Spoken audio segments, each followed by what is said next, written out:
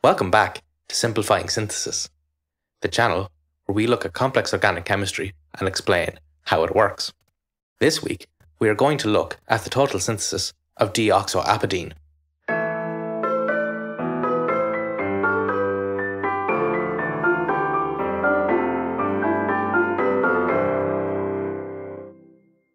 The work that we will look at in this video was published by the Tokuyama group in Angew Chemie in a paper entitled A Concise Enantioselective Total Synthesis of Deoxoapodine. This compound was first isolated by Inglesias and Diatta from the Tabernae armeniaca plant in 1975. It is part of the Aspidosperma family of alkaloids, which feature a distinctive pentacyclic system at the core of the molecule. We've seen these molecules before in the synthesis of minovincine and aspidofractinine. This molecule is also present in apocynaceae alkaloids vobtucine and voacandamine A, which are formed by the dimerization of this molecule in two different ways. So let's start with the retrosynthesis. The first disconnection removes the ester group, which corresponds to a methoxycarbonylation reaction, leading back to a hexacyclic fragment. This could be formed using a transannular oxidative Mannich reaction, which would form a carbon-carbon bond across the span of a 9-membered macrocycle. This macrocycle could be formed using a palladium-promoted cyclization cascade of the indole moiety with an alkyl halide. The indole fragment could be attached using an amide coupling, and the allyl group necessary to form the halide could be installed using a Keck radical allylation of a brominated bicyclic compound. Both the bromide and the 5-membered ring could be installed in one step using a bromocyclization from the piperidine precursor, which is the starting material for the entire synthesis. So let's start with this cyclization. This reaction is a 5-endocyclization, which is favoured according to Baldwin's rules, which we saw in the video Rules for Ring Closure. To carry out this reaction, they needed a source of bromonium ions, a chiral catalyst to ensure enantioselectivity, and also sodium carbonate, which acts as a base. This enantioselective bromocyclization was based on Tost's work on chiral anions in phase transfer catalytic reactions. While this reaction was not carried out using phase transfer conditions, the bromonium source used contains the features of a molecule which would be used under such conditions. Thus, it has a hydrophilic quaternary ammonium salt fragment, which is coordinated to dibromine, and a hydrophobic aromatic fragment. The catalyst they used to control the enantioselectivity was a binaphthyl phosphoric acid, which contains bulky aromatic rings with cyclohexyl substituents, which creates a sterically hindered chiral environment in which the reaction occurs. Reaction of this catalyst with the bromonium source creates the active brominating complex, which reacts with the double bond of the substrate to first form a bromonium intermediate, which then undergoes an intramolecular reaction where the alcohol acts as a nucleophile to attack this 3-membered ring and form the target compound in a 76% yield with an 84% enantiomeric excess. Taking this bromide forward, they then performed a Keck allylation. This reaction used AIBN as a radical initiator, which abstracts a bromine radical and leaves a radical on the tertiary carbon centre, which then attacks allyl tributylstannane. This causes the expulsion of the tributyl tin radical and produces the desired allyl compound in a 92% yield with a complete retention of stereochemistry. This allyl group was then reacted with ozone to carry out an ozonolysis reaction. A 3+2 cycloaddition of ozone with the double bond produces a mol-ozonide intermediate. This ozonide undergoes a cycloreversion to produce formaldehyde and a carbonyl O oxide. This is attacked by methanol, which was used as a solvent in the reaction, and forms a hydroperoxyacetal. This was reduced in situ with sodium borohydride to produce the target primary alcohol at an 84% yield. The next step of the synthesis was a deprotection of the CBZ group with palladium hydroxide on carbon and hydrogen gas, which produced the free amine in a quantitative yield. The indole carboxylic acid was added directly to this reaction mixture, along with DMT-MM, which served as the coupling reagent. This activates the carboxylic acid by acting as an electrophile, which forms an active ester upon the expulsion of the N-methylmorpholine group. This activation makes the carboxylic acid more electrophilic and allows it to react with the deprotected amine group to form the target amide in a 99% yield. With these two halves of the target molecule now coupled together on one side, the authors needed to couple the other side together to form the macrocycle in preparation for the transannular reaction.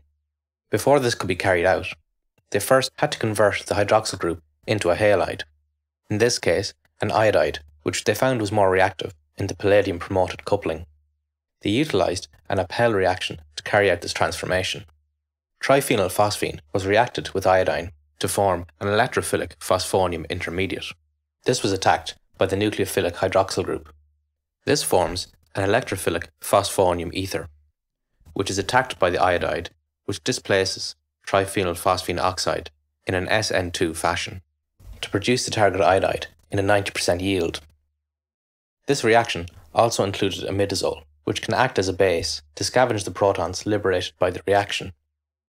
This reaction was quite high yielding, as they report a 90% yield after purification 4 times with column chromatography.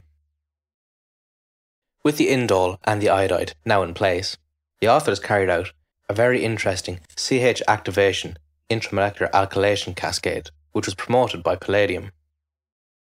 This reaction is thought to begin with an NH activation process, which leaves the indole group coordinated to the palladium, which then undergoes an aminopalladation reaction with Norbornene.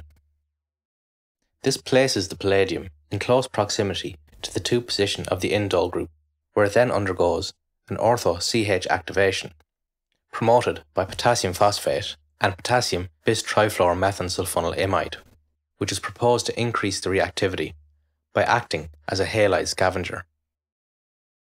This then undergoes an oxidative insertion with the primary alkyl halide to form a palladium-4 intermediate, which rapidly undergoes reductive elimination to form the new carbon-carbon bond and complete the 9-membered lactam ring. Following the expulsion of Norbornene and hydrolysis of the indole palladium complex, the authors obtained the target lactam in a 67% yield. Taking this macrocycle forward, they then reduced the amide using lithium aluminium hydride. Addition of one hydride to the amide group produces an aluminium coordinated hemiaminal intermediate. Expulsion of the oxygen produces an aminium ion, which is then reduced by another equivalent of aluminium hydride to produce the target amine in a 99% yield. With this in hand, they then proceeded to the final major obstacle of the synthesis, which was the transannular oxidative Mannich reaction. To carry out this reaction, the researchers used the white Chem catalyst. This is an iron-based catalyst, which has a rigid and sterically hindered bis-pyridyl metal pyrrolidine type ligand, which occupies 4 of the 6 available coordination sites, with acetonitrile occupying the other 2. These acetonitrile ligands are quite labile and allows for reactivity, while the larger PDP ligand provides stability to the complex, which allows it to occupy high oxidation states such as iron 5, which are not commonly seen in non-heme iron complexes.